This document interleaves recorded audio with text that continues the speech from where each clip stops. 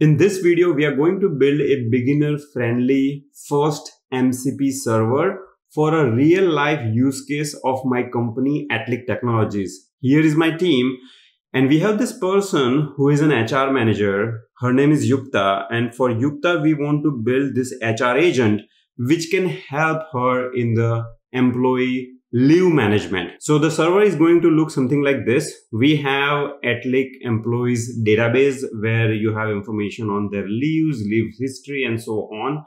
And we are going to build an MCP server which will access this database. Okay. And then we will have an MCP client. Now, usually for MCP client, I would want something like, an Atlic ChatGPT, an Atlic internal chatbot, which is an HR assistant to our HR manager, which can help her do the leave management. But since we don't want this to be like 2-hour long tutorial, what I'm going to do is I will use a generic MCP client called Claude desktop. Okay. And then this client will make a call to our MCP server that we are building right now. So it's a very simple architecture. Let's install a couple of things. So just Google install Claude desktop. So you will click on whatever is your OS and you will install that. So that's pretty self-explanatory. The other thing you're going to do is install this particular MCP Python SDK. So in your command prompt, just run pip install MCP to install that. Okay, pip install MCP. And then go to your PyCharm or whatever is your editor. And here we are going to use something called UV. Okay, so UV is a Python package manager. We will use that to set up our project. For this, we have this particular documentation. Okay, so pip install UV. So I am going to do pip install UV, or on Windows, you can even run this command. See, so if you copy paste this command and run on Windows command prompt, it will work. So I installed it through Windows command prompt.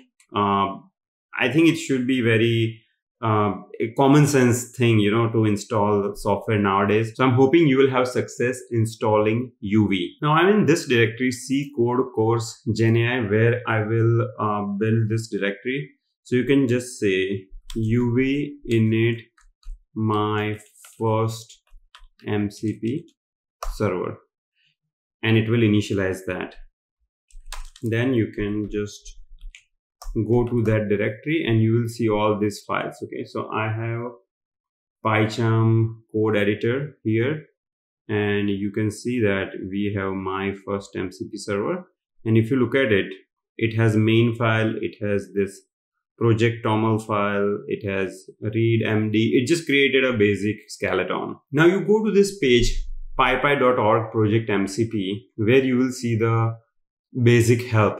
So here they have created this basic server which can do the addition of these two numbers. Now what you can do, you can give this code to ChatGPT and ask ChatGPT to generate the code for this leave management. Folks, we live in an era where you have to use AI to generate code that will make you more productive. So that's what I did, folks. I took that code, gave it to ChatGPT and asked it to create MCP server for leave management. And see, it created this particular server for me. And I kind of then gave some further prompts, made some changes, and my server is kind of ready. So I'm just going to copy paste this code here. Okay. So in this code, as you can see, the way it works is you will import this fast MCP class from this module, and you will use a mock data. So I'm not going to connect it with my real database. I have this mock database where I have only 2 employees. Okay, employee 1 and employee 2. Employee 1 has 18 leaves, and these are the leaves he has already taken.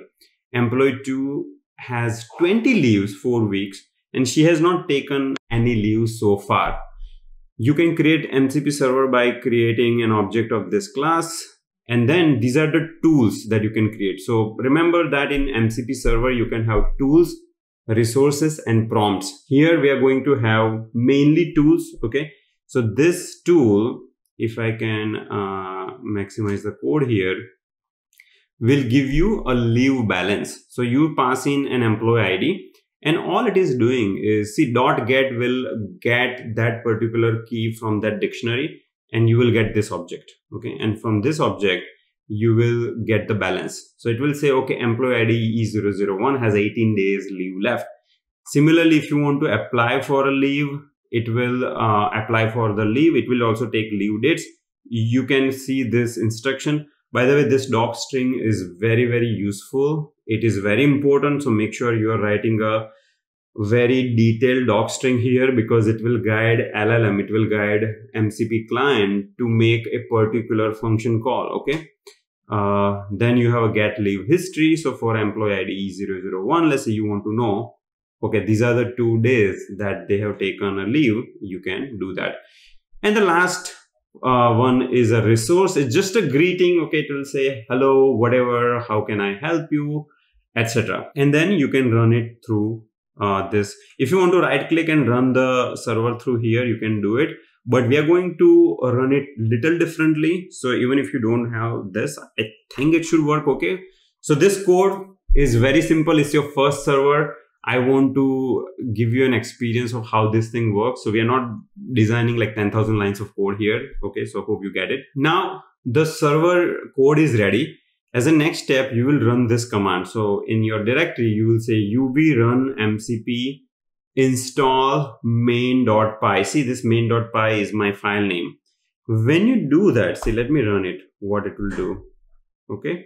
So see, when you did that, what it did is successfully install live manager in cle.py Claude config. Okay. So it added this server, or it installed this server in my Claude config. Okay. So what is my Claude? So I already installed Claude desktop. Okay. So let's run Claude desktop now. So I'm going to open it. I'm going to open the Claude desktop, and it is initializing that server. And you can see in this, it has all these 3 tools. Now there could be a reason where you don't see these tools. And for that, what you need to do is, here somewhere you will see an option to enable developer mode. So you have to do that. Okay. So enable the developer mode. I think it's one of the option here. I have already enabled it, so I'm not seeing it. So just go figure out. Once you have enabled the developer mode, what you can do is you can go to file settings, and in the settings, you will see this developer, and see, I'm seeing this leave manager tab. And when you say edit config, you will see this JSON file. You can open this file here. Okay. And in this file, I see my leave manager. So when I ran that command, uv install, this particular command, it actually added this entry into my Claude desktop configuration. So my Claude desktop now knows that it has an MCP server called leave manager. And to run that, it has to use uv command. uv is already installed on my computer. Okay, uv is a Python project manager. And you have to run it with this particular command, and this is the file. Okay.